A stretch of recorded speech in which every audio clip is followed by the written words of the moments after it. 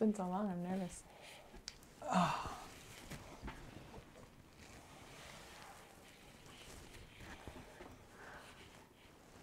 Hello! That's how we're going to start. We haven't recorded one of these in a month, and now that's how it's going. Have you ever read a bunch of books by different authors? Right? Unfailingly, there's going to be some books you like more than others. Yes, definitely. And whether that's within one series or within multiple series of that author. Yep. Sometimes you get the author at the peak. Sometimes you don't. Sometimes it's their first book, and sometimes it's the first book that's amazing, and later on they kind of struggle. Today we want to talk about a few of our favorite authors, and maybe some of their best books and some of their worst books, and talk about why. Should we start with our favorite? Favorite. Let's do it. Sanderson, Brandon. Sanderson, Brandon. He needs a middle name that I can say to bring him real. here. All right, so let's start with the worst. Okay.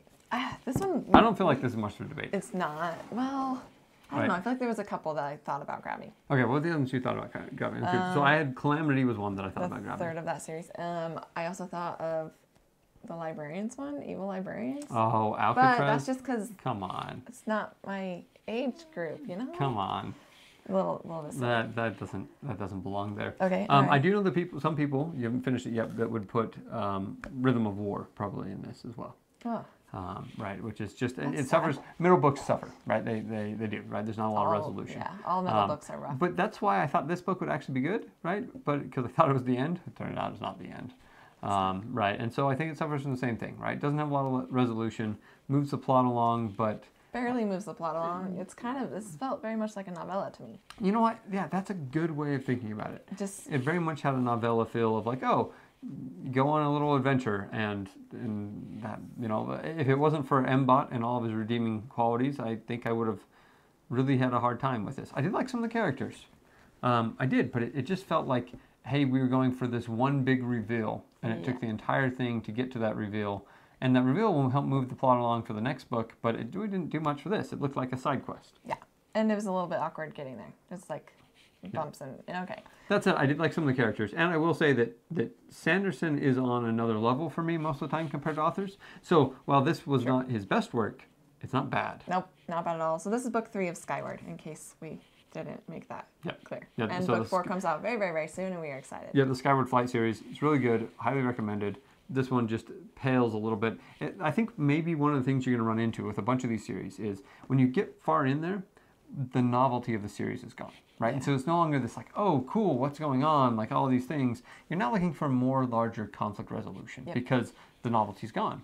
And so when you don't get that conflict resolution and you no longer have the novelty, it really is hard to kind of, you know, go through those different things that pop up and navigate those obstacles in a way that feels as appealing as other places. And I think almost every series runs through this. It's rare that you get a middle book that is as good as the first or the final book. Let's talk about middle books. Speaking of middle book that's as good, in fact, this is the best Sanderson's ever written, right? So this is Word of Radiance, the second in the Stormlight Archive, and man, is it good. So good.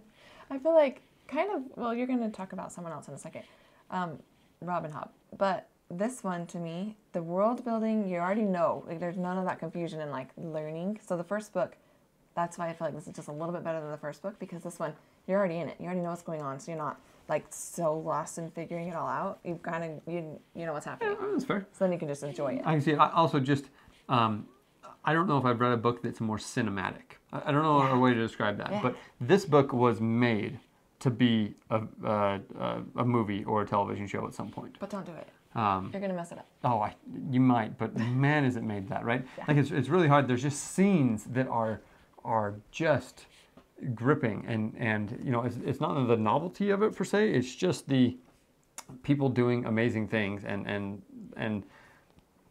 being surprised by the results. Yes, too. right? Like, I mean, it's very visual in my brain. Yes, I think that's a great way to describe it, you know, and you can watch our other video we're going to do on world building, but this is one where it excels because world building is more than just people, places, things, history. It's can I visualize what's happening? Yeah. And Sanderson is at the peak of his writing powers when he wrote Words of Radiance. This thing's fat, but this series is amazing. So something I didn't know until recently, starting playing Dungeons & Dragons, Words of Radiance is a Dungeons & Dragons spell. Yeah. Call out for that. So, that's awesome. Anyways, really fun. All right, let's move on to another author. Do you want to go or do you want me to? Go ahead. All right, so I'll go. So Jamie mentioned Robin Hobb. So I love Robin Hobb, right? So she is the queen of fantasy literature, in my opinion. Really, really amazing books. And the interesting thing is all in the Elderlings series. So this is all one series, as opposed to like Sanderson, where you're going to jump around, or some others, you're going to get one long, long series, which means it has its ups and downs. I think the downs for me fall here, right? So this is in the Rainwild Chronicles. This is City of Dragons. And this suffers from a lot of what we talked about, right? This is a middle series in a middle book in a middle series, right? You know a lot of the characters already. You know a lot of the overarching characters, and you just want things to kind of move along. And on top of it, you're kind of in a travelogue, right? They're traveling somewhere, stuff's happening, and it's not a bad book by any shape of the imagination. It just isn't as good as the rest of the books that are going to be in the series and in the larger Elderling saga. Still very much worth a read. I very much recommend reading the Rainwild Chronicles, and it's important to be able to do that to get to the end of all of Elderlings. You need the context that's in here. It's just not the peak, right? The peak, in my opinion, there's a lot of debates here, but to me the peak is actually, this would be Mad Ship. Interesting. Right, so this is the second of the Live Ship Traders trilogy. And so this tends to be the second trilogy that people tend to read. So first starting with Assassin's Apprentice and the Farseer trilogy, and then you get into here. It's just so good. Just so good. Rich characters, rich place, a world that you know can grasp and understand, but still is large and mythical, and you don't know everything about it, and you start realizing like, wait a minute, this is in the same world as over here, but things don't quite line up. What's happening? And not all those questions are resolved, and that's actually nice because it leaves things for later, but it does have clean resolutions, but also leaves enough for the next book too, and just carries you into that next book really well, right? That allows that series to finish well. Just fantastic, and I think one of the big things is Hobb is always carried by her characters and their relationships, right? It's the relationships to each other that bring the richness in her world. And there is some awesome relationships because there's some amazing characters in here. Awesome doesn't necessarily mean relationships you'd want, but they're relationships that you can empathize with, you can sympathize with, and that you feel. There's a visceral feeling to many of them, for good and bad, that are just awesome. So yeah, Mad Ship, highly recommend the Live Ship Traders series. Ship of Magic is first, Mad Ship is second, and I think she may have hit her peak here. So great. How about you? What do you got next? Well, I'm just over here kicking myself, but it's fine. So I got Sarah J. Maas because I like that she has multiple series to choose from that I've read. Yep. But then I realized I grabbed 2 books in the same series. So that backfired, but also maybe that's kind of telling. But is it her best and worst? Yeah, I really think so. So I don't think it matters. I mean, this is theoretically in the same series. Yes. Good. Right. Just not in the same trilogy. Right. There's it extends long points. So I think that's completely fine. Yeah. As long as they're best and worst. All right. Well, this one I say is her worst. I did not love the pacing. I do think there was some good character development, but not as much as I would have hoped, especially for multiple characters. There's only really one good character development going on. That's a chunky book for not a lot of character development. Yeah, it's a chunky book for not a lot of character development. Also, just the plot is just like nothing happens, and then literally 20 minutes later, something is solved. Like they're not working hard to solve the problems. They're just doing nothing, and then, oh yeah, we have this problem. Let's fix it, or let's find it, or So, didn't love the pacing of this book. I don't think it was her best work. So it's interesting. This is a book I've actually listened to a fair bit of on accident. Not on accident. We were driving somewhere and she had it on, so I listened for hours and hours of it. I don't think anything happened. Like if I could summarize what happens in this book, as far as I remember in listening, they sit around in rooms talking. Lots of flirting. Yep, there's some of that, yeah, which qualifies as sitting around in rooms talking. I remember some training, like weapons training thing. Yeah. Some hanky-panky, and more talking. Yeah. So, really, I feel like for one whole book on a character, I was a little disappointed. I'm really looking forward to Elaine's book. Hopefully that doesn't disappoint me like Nesta's book did. Poor Nesta. Poor Nesta. Always so disappointed. All right. All right, what do we got next? Court of Mist and Fury. This is the second one of the series. This is technically the fourth. Okay. Depends on how you look at it.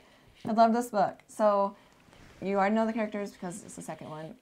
But the way that she makes you feel for the first, I wouldn't say first half, maybe first third of the book, you're like, this sucks. Like, this is a stupid book. But all that's happening for a reason, and she just brings it all together, like ties it up with a nice bow. It's so well written. And I think it accomplishes everything she wants it to accomplish. Okay. All right. Good? Okay. Thanks for that. So the last one we have is a good old favorite. We'll start with the worst. J.K. Rowling. Right. So I think we can agree that this is the worst of the Harry Potter series. Which blows my mind because it's so good. This is like it's good. Jam-packed. Don't get me wrong. I love this book. Yeah. It's just not her at her peak, which says a lot for how good the rest of the series is. Yeah. It was just phenomenal. Which brings me to the fact that this is the best book. I have brought the best book. Okay. So here's the problem. We don't agree on what the best book is. Never have. Never will, I don't think so, because this is the best and she's not coming around to it. She just finished this again and will not come back to saying this is the best one. Right, so I think it shows that she definitely has kind of a prolonged peak. What I'm really interested in is, I know she's written other books and I haven't read those other books. Yeah, right, by kind of as a pseudonym. Hold on. Do we need to bring in Cursed Child to replace this? So Cursed Child, I didn't count. Yeah, okay. Because okay, it's a script, not a book. Okay, thanks. I'm good with but that. yeah, that's the worst. Holy cow, is that bad? I don't actually think she wrote it, personally. I think she used ChatGPT, an unreleased version of it, to generate it. Whatever. But anyway, this is the best book. I don't think that my son would agree, so we just finished 4. He loved it. He loved it. Loved it. I think he won't love this as much. He's 8. Yeah, no. I think it takes a little bit of, nope. What do you mean, who would? Like, I don't think he'll appreciate this for what it is. Yeah, only grumpy teenagers appreciate that book for what it is. That is, number 5. Oh, okay, my bad.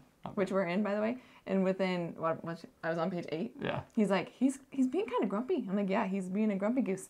Yeah. And he's like, he must have not got enough sleep. Like, if you can tell on page 8 that he's going to be grumpy, like, this is going to be a long book. Harry was very grumpy. That's just how it is. Anyway, sorry. He's over it here. This is great. No. So what I'm really curious about is, I can't imagine that Rowling is done writing in this world. Right? She better not. Like, I think there'll be another series and things. Do we ever get the peaks that we got in book 4? Or book 6? Right? I just wonder, right? Like, will you ever get the high? Or will it be, like, if you wrote a whole series and it was Chamber of Secret level, that is a phenomenal series. Oh, yeah. Right? Oh, yeah. And I'm happy to read it. My kids are going to love it. Like, it's going to be great. But it's not going to have necessarily the same acclaim as if you get into these later books and the level that was out there. So I'm really curious to see what is the bar here for her. Where's she at? And I hope that it leans towards these books. But regardless, please write more books. Please. Because these are all excellent, and it'd be great to be able to see them. Yeah. So that's kind of our least favorite and favorite from some of our favorite authors. Yep. Do you agree, disagree? What would you put with these authors or with other authors? Yeah, let us know if there's a peak or a valley, I guess, for different authors that maybe we're not talking about. Share it in the comments. We'd love to be able to see it and see if we agree. We probably don't, but that's fine. But love to be able to seeing people at their best is awesome, and maybe there's some books we want to avoid from authors. Yeah, I love it. All right, well, I'm Blake. I'm Jamie. We're Blamie. I guess so. See ya. Bye. I waved again. It's fine.